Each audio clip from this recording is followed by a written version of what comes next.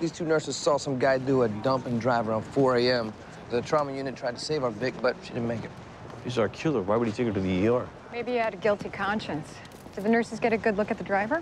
No, but they did see his car. It was a blue sedan. Hospital security trying to get me some footage to get the license plate. Okay, set up a canvas around the hospital. We need to find someone that got a good look at the driver.